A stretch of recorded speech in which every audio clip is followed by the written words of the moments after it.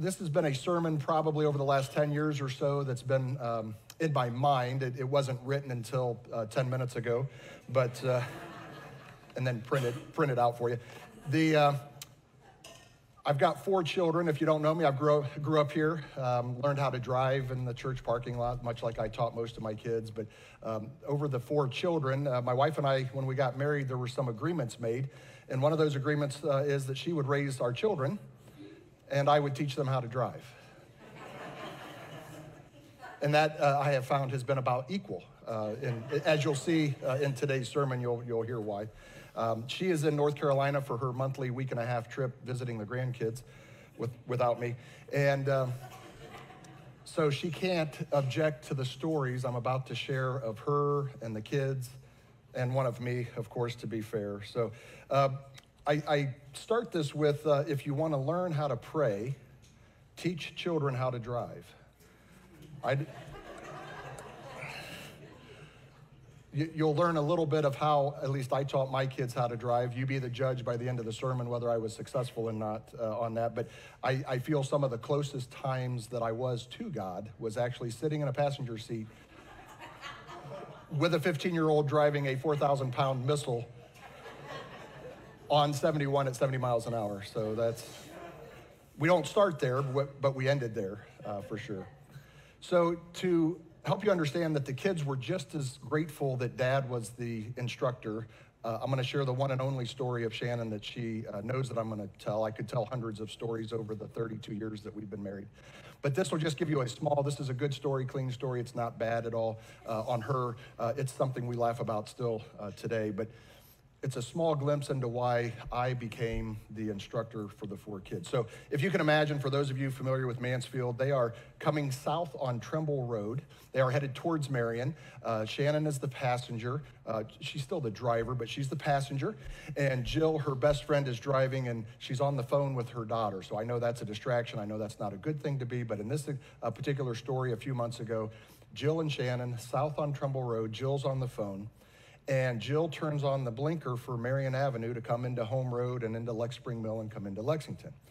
Shannon, because she's the passenger, gets her attention and says, and Jill knows that means go straight or you're going to be in trouble. So she turns off the blinker, continues on Trimble Road to Cook Road. At this point, Jill's still on the phone, but she looks at Shannon to get permission. Shannon says, thumbs up, turns on the blinker. They turn on to Cook Road. They go down Cook Road, over the hills and far away and around the corner. And up in the distance is a construction worker with a stop sign. Heavy equipment, culvert repair, pavement, something's going on that they've got to stop traffic for a few minutes. By this point, Jill has gotten off the phone, and minutes have turned into more minutes, and Jill kind of looks at Shannon with those eyes that you look at, and Shannon goes, guess you should have taken Marion. So that's the one clean story I can tell of Shannon and her passenger seat driving. So each of these 3 points, hopefully you've got a cheat sheet in your bulletin. Each of these 3 points, I want to set context of a driving story per se, or something that happened during the driving.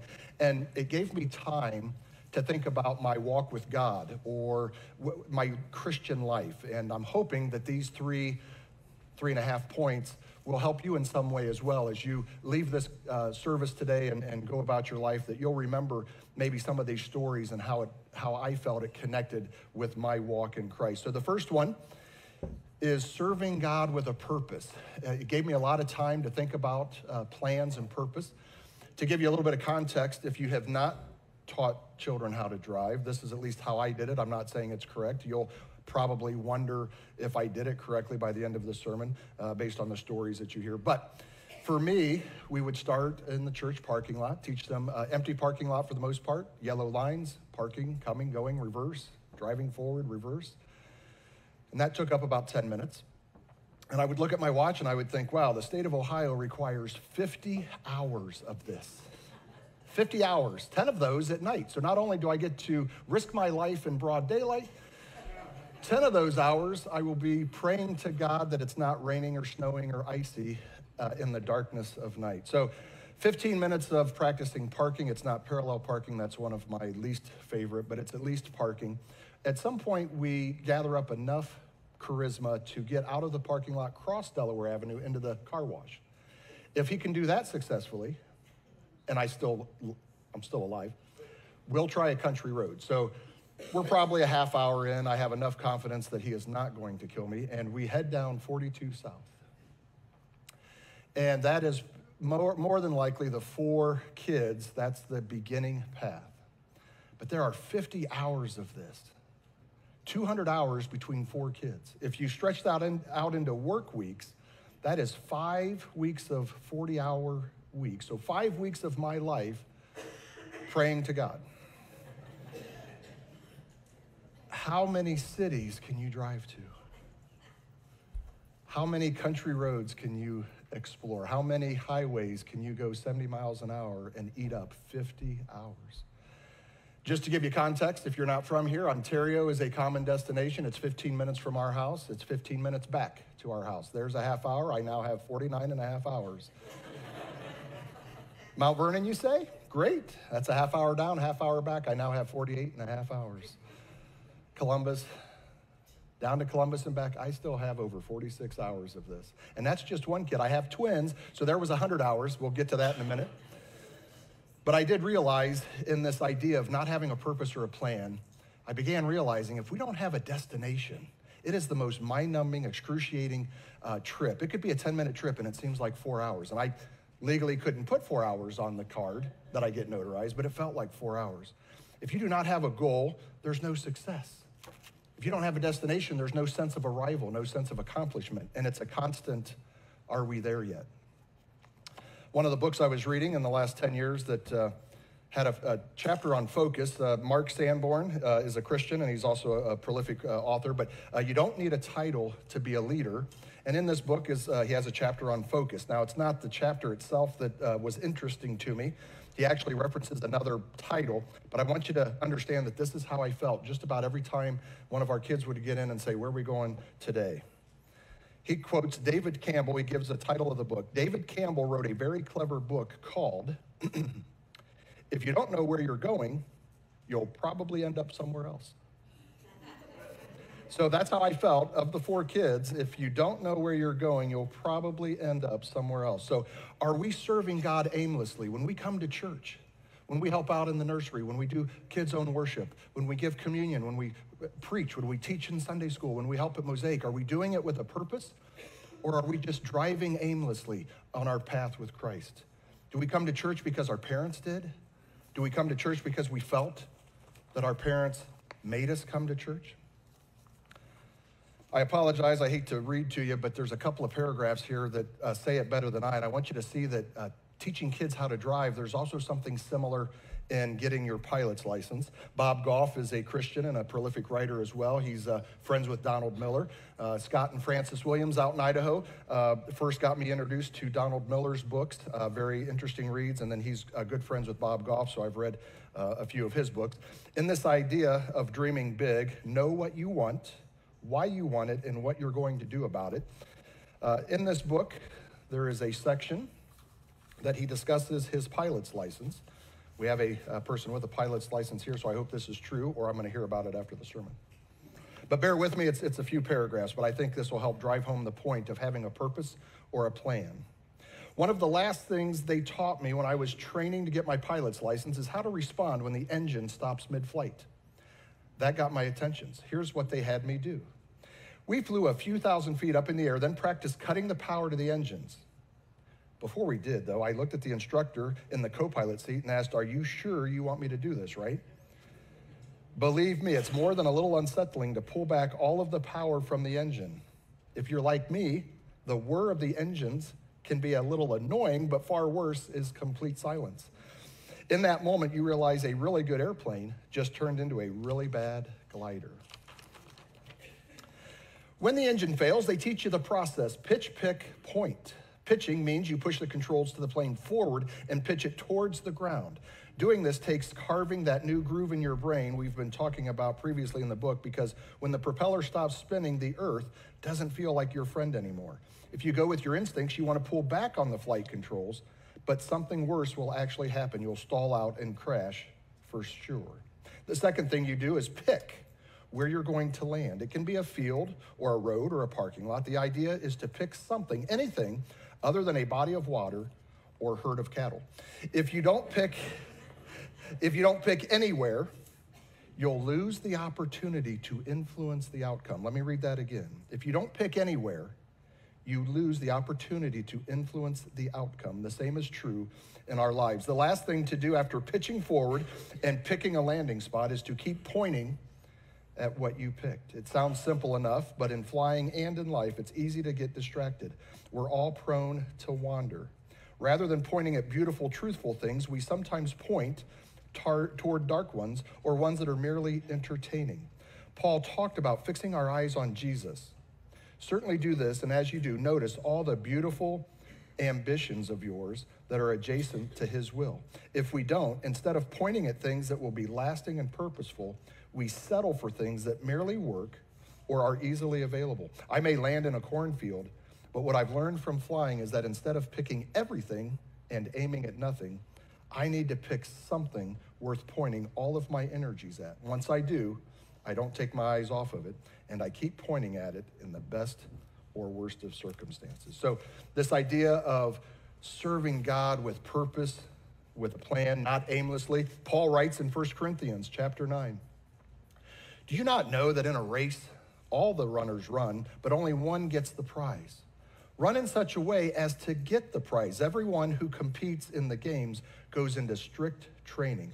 They do it to get a crown that will not last, but we do it to get a crown that will last forever. Therefore, I do not run like someone running aimlessly. I do not fight like a boxer beating the air. No, I strike a blow to my body and make it my slave, so that after I have preached to others, I myself will not be disqualified for the prize. So that is just a short glimpse of one of the three things that I would sit and ponder as we would drive aimlessly around Ohio for 200 hours. Did we have a purpose? Do we have a plan? When I serve God, do I have a purpose? Number two, if you're filling in along the cheat sheet, obeying God.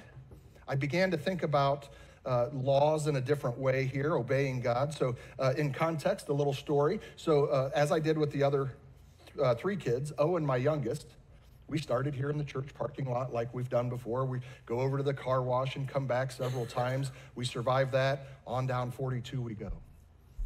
We get into the countryside, and most of those speed limits are goes from 35 to 45 to 50. And I'm not sure why. He's the only one that did this. But he could not get that car up to speed. And I'm looking at my watch thinking, okay, we've got 50 hours, but that doesn't mean you do 20 miles an hour on country roads. This is ridiculous. And I thought at one time, an Amish buggy passed us. It was crazy. Now, of course, I'm kidding. It was just a bicycle. But for the first couple hours, if it was 35 in town, he did 20. If it was 45 in the country, he did 30. He just could not conceptualize that the speed limit was where he was supposed to get to. So I finally had a conversation with him. He slowly got up to the speed limit. He did pass his test. But it allowed me to wonder for just a small period of time, is he not doing the speed limit on his own free will? Is he choosing to drive slower than the speed limit? Maybe he's comfortable in that speed range. Maybe he just doesn't know how to drive a car. Maybe I've not done good enough in the parking lot. Or is he driving under the speed limit because his father is sitting beside him in the passenger seat and he's fearful that the father's going to say something or yell at him or correct him in some way? He sometimes doesn't like to be corrected. He's stubborn like me and wants to forge his own path. So I began to wonder, in my Christian walk, do I drive slower than the speed limit? Do I do things where I'm obeying the law out of fear? Or am I obeying the law because I love God and want to respect the law? Is God sitting beside me as I go through life? Am I fearful while I'm obeying him? Or is he forcing me in some way because he's sitting there and that's a cloud over my judgment, right? Are we obeying God out of our free will or because he says so? In Romans, Paul says, so I find this law at work. Although I want to do good, evil is right there with me. For in my inner being, I delight in God's law. I love God's law. But I see another law at work in me, waging war against the law of my mind and making me a prisoner of the law of sin at work within me. What a wretched man I am. Who will rescue me from this physical body that is subject to death? Thanks be to God who delivers me through Jesus Christ our Lord. So then I myself, in my mind, I'm a slave to God's law, but in my sinful nature, a slave to the law of sin. So I begin thinking about those things, this law, the consequences, the free will that I have to either choose to obey the law, obey God, or do I feel like God is sitting there, like I was with my son, and I obey the law out of some type of fear that God's going to be upset? So I've told a story of Shanna, I've told a story of my youngest, so I'll share one now that drives us into part 2 of this obeying the law, obeying God, right? So at this point in the story, I'm a police officer in Ontario for many years, but I'm off duty. I'm minding my own business on Millsboro Road between Home and Trumbull. It's supposedly 35 miles an hour. It is one of 3 places that I have difficulty driving the speed limit. I don't know if you've seen Millsboro Road. It looks like a country road, and you're supposed to drive fast. It's straight. I don't know what the problem is until I got pulled over by a trooper, and he thought I was speeding. Must have been. So I pull into a driveway, shut off the engine, put my hands on the steering wheels, because that's what you're supposed to do, right? Get off the road, make it safe, so the officer's not afraid. Comes up to the window, knocks on the glass. License. I must inform you, because it's my duty, that I have an off-duty weapon in my car. Are you an officer? Yes, I'm off duty from Ontario Police. I still need your license. Dang it. I must have been going at least 40 then. I don't know what's going on. So I give him my license, and he goes back to the car. Now I'm contemplating all the consequences. A ticket, my wife laughing at me. Do I contest it? Do I really want to go to court? Do I just pay the ticket? He comes back and just says, slow it down, and walks away. He's probably upset he didn't get a ticket for the day. But officers do pull other officers over, and it becomes awkward at a point. But for this purpose today, when I drive down Millsboro Road, quite often as I do, I now try to do 35. And it reminds me, every time I'm on that road, I drive past the driveway, and it reminds me of the warning that I got. And I begin to contemplate, am I obeying the speed limit because I'm fearful of the state trooper? Or do I follow the speed limit because I love rules and laws, and I love the benefits that those rules and laws give me, like not being late to my appointment, not getting pulled over, not getting a ticket, not being embarrassed? So if you follow God's law, if you obey God out of love, there shouldn't be any fear of consequences. It brings a freedom. And I hope that in my teaching of my children that I was at least imparting on them that as I told them about man's laws on the road and speed limits and so forth, that they should follow those rules and laws for the benefits, not because there's consequences. Another example that I can give you of following the law because I feared the consequences. As an officer, I would get dressed in uniform and then head to work. I lived in Lexington, worked in Ontario, so that would give me an opportunity every day to travel Lex Spring Mill, another road that's hard to do 35. But I would eventually end up in Ontario, 4 lanes, 2 lanes going north, 2 lanes going south. And in my uniform and in my rush to get to work, I would pass cars because they're just going too slow. But then I would see them looking at me in my uniform, and I would immediately realize, wait a minute, I'm not setting the best example. They see me as an officer. I'm going over the speed limit. So I would slow down. And that would make me think, am I slowing down because I'm fearful of the embarrassment or being called out for speeding or the consequences of getting a ticket? Or am I slowing down because I love the law and I should be an example? I should be a mentor. I shouldn't cause anybody to stumble. The question really becomes, on that 2-lane road and there's nobody there, do I do the speed limit even when nobody's looking? Do I have integrity and character to continue to follow the laws when nobody can make me feel guilty? And 1 Corinthians brings it home to me on this point. So whether you eat or drink or whatever you do it all for the glory of God. Do not cause anyone to stumble, whether Jews, Greeks, or the church. And there I am in uniform, supposedly enforcing laws, setting an example for others. Did I cause anyone to stumble? Did how I instruct my children and how to drive, am I causing them in some way to stumble if I don't teach them correctly? Number three, if you're following along and filling in, give you the context of sharing God with responsibility. So the story here is not necessarily a driving story yet, but we want to give some context that while we're driving, at some point, we would turn the radio on, and I would try to teach them about distractions and not changing the radio station unless you're at a stop sign or a stoplight. But we would, the silence at about hour 48 or 47, the silence is deafening, right? You do everything you can, you finally turn the radio on. But over time, a particular song or band would come on, and I'd quickly change the channel. And I apologize if you've heard the story before, but for those that have not, we have to set some context here. And it was usually a song by the band Aerosmith. They come out of the 70s. Of course, some of my friends have discussed that there was no music after the 70s. Some would say after the 60s. But just know that my dad introduced me to Pink Floyd, Aerosmith, the Beatles, Steve Miller Band, those type of groups. At the same time, when I was 12 or 13, I was baptized here in this church. And across America in the 80s, they were burning these albums. Apparently Black Sabbath, AC/DC, they apparently didn't sing Christian lyrics, and churches were burning these albums. So I'm conflicted. How can my father listen to these bands? How can I not enjoy this music as a 12-year-old, right? So fast forward a year or so, and we're out on the golf course. And I was just a young man, couldn't afford a set of golf clubs. Have you seen the price on those? And my mother had a set of ladies' clubs that were the right height for me, and I would borrow her clubs, and my dad would take me out golfing. So one Sunday afternoon, we're out on the golf course, probably hole 3, and we're up towards the green. I pull my 9-iron, a putter out of the bag, and walk away from the golf cart, and I chip onto the green, and I then putt out like you should and go back to the golf cart, and we go off to hole number 4.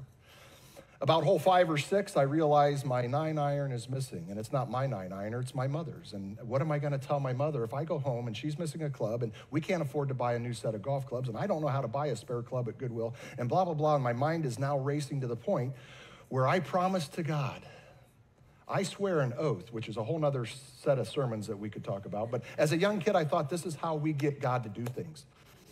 It's not. But I swear an oath to God that, Lord, if somehow this club appears in the bag by the time we're done golfing, I will stop listening to, and I run several bands through my head, and I pick Aerosmith. I will never listen to Aerosmith again. That was my way of burning records. I kid you not. Up comes this golf cart up over the hill, waving a golf club. Is this yours? Is this yours? I wanted to say, thanks, God, I found it. But of course, I've kept my word. If Steven Tyler's on American Idol, if Aerosmith comes on the radio, we change the channel. It gave a chance for me to talk to my kids about God, sharing God responsibly. To this day, if we're in the car and Aerosmith comes on, they say, Dad, you gonna change it? You're gonna change it? The problem becomes when you step into an elevator and it's that Muzak that they've converted. Do I get off the elevator? Do I ride the elevator? Do I have a choice? The other side of sharing God responsibly, that's one way to share God, right? Create situations where you can share the gospel message. But and on a more serious note, when you're teaching kids how to drive, who's responsible in an accident? Am I responsible because I'm the valid licensed driver sitting in the passenger seat? Is my child responsible if they cause an accident because they're the ones controlling the 4,000-pound vehicle? Are we both responsible? I have a set of twins that caused 100 hours of driving in one summer. Evan gets the first story here. We are headed to Ontario because you have to have a plan, you have to have a purpose. We're probably at hour 40, going backwards to 0. And at some point, I'm not saying this is good, but at some point I would stop saying ahead of time, turn left, turn right, go straight, because that would alert them, ooh, there must be something changing ahead, a stop sign, a stoplight, something's happening. So I would slowly not tell them which way to turn. Plus, they've got to learn how to get places, right? We didn't have GPS. Atlas, turn the page, right? So this was one of those days. I'm not going to say a word. and I feel the vehicle slowing down. We're on Sherwood, headed towards Lex, Ontario. We're headed to Ontario. So in my mind, he can go straight, he can go left. If he goes right, I'm gonna have to say something, because then we're heading back into Lexington, and we don't know our purpose. So I feel the vehicle slowing down. Evan's driving, I'm in the passenger seat. My youngest, Owen, is learning what he's gonna have to look at in a few years, but he's in the back seat. So I've got two family members that now I'm responsible for. I feel the vehicle slowing down. I haven't had to say left or right or straight. And I can hear him beginning to contemplate. He's under his breath. Okay, if I go straight, I could turn left on Plymouth. If I turn left, I could turn right on Cockley. Oh my gosh, left, straight, left, straight. All of a sudden, he accelerates right through the stop sign, turns left, and I look in the rearview mirror, and there's a car directly behind us. Thankfully, nobody's hurt. Nobody ran into each other. Thankfully, they did not blow their horn. I tried to wave my hand as though it was not my fault. They didn't wave back with all 5 fingers. Once we established our lane and calmed down, I asked, what's going on? What did you do? I thought you saw the stop sign. He goes, I did. Earlier, but then I started thinking left, straight, and I got so focused, I made a decision and thought, let's go. But whose fault would it have been? Would it have been my fault because I'm the teacher? Would it have been his fault because he's the one controlling the car? When I stand up here and preach, when I teach at Sunday school, am I responsible for what I share with you? When you leave this congregation, is there any responsibility on you to read the Bible and to check what I'm saying and to question for yourself, is this what the Bible teaches about serving God, obeying God, or whatever the topic is? And for how long is that responsibility?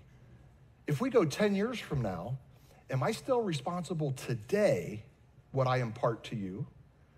Or is that responsibility just on you? And I give the other 2 stories here to hopefully bring home this point. So the first 2 stories, Owen driving under the speed limit, Evan almost causing an accident by driving through a stop sign. Those were all while they had a permit. I'm the valid driver in the passenger seat. They were on a permit. Who's responsible? These next 2 stories, these are after my other 2 kids passed their test.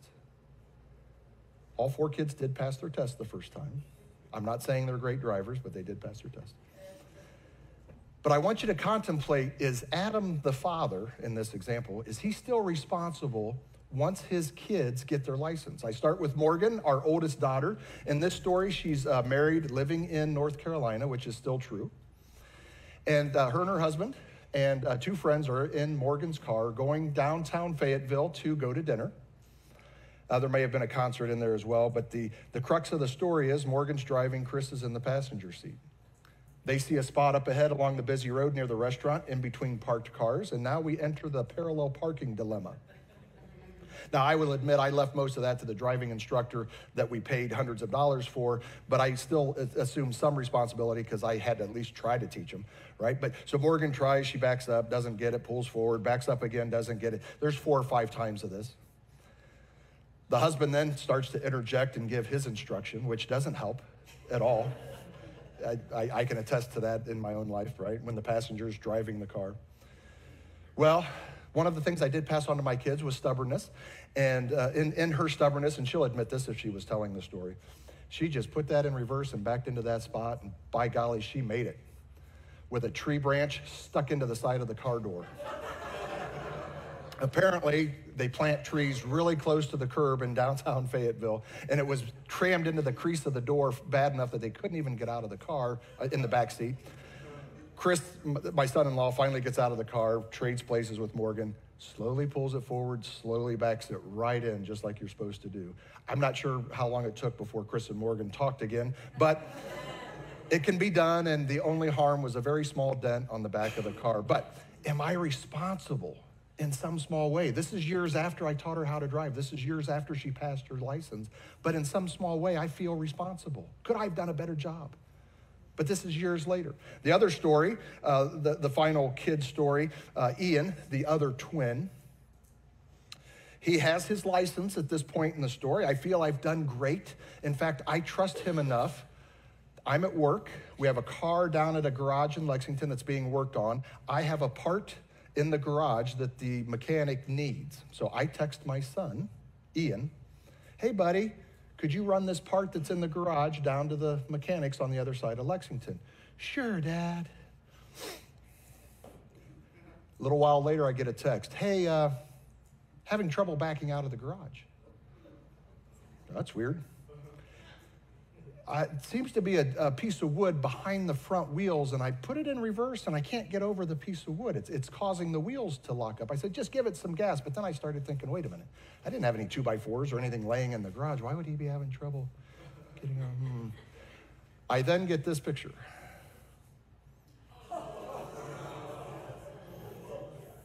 I see the problem.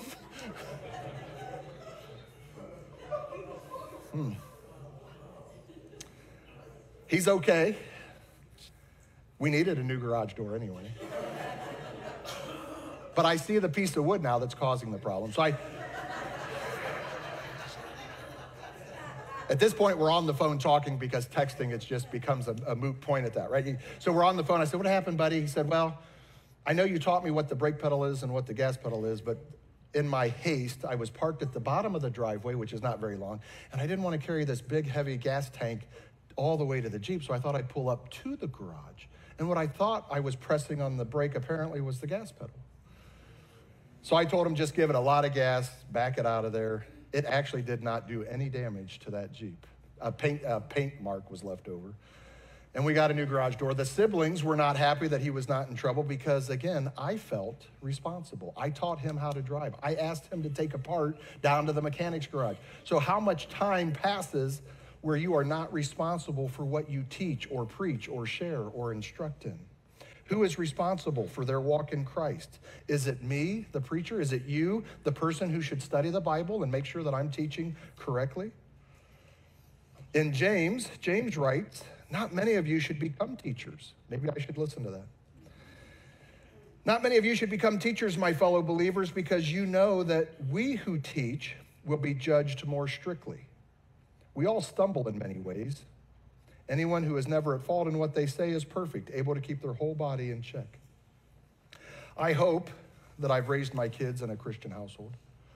I hope that my kids, through hopefully in some way me instructing them how to drive, that they want to serve God, not feeling that they have to. I hope that I've imparted on my kids that when they obey God, that they do it out of love. They don't do it out of fear of the consequences. I hope that they share God responsibly with others. And I think every day now, as my wife is in North Carolina with our grandkids, have I shared enough with my kids that they will share God responsibly with their kids? What are they imparting upon my grandkids? How long does that responsibility last of the Father? Let us pray. Heavenly Father, thank you so much for your wisdom and guidance. Lord, we read what you've given us in the Word, and we know that we can serve you in love, we can obey you in love, we can share you responsibly, that we should not live in fear. We should not be anxious. We should not be burdened with all of these things around us, Lord. In love, we know that we have freedom, the benefits that are there, that we can experience life as you've wanted us to experience through serving and obeying and sharing you in love, Lord. We lift all of these praises, prayer requests, unspoken prayers, Lord, up to you, Jesus, in your name. Amen.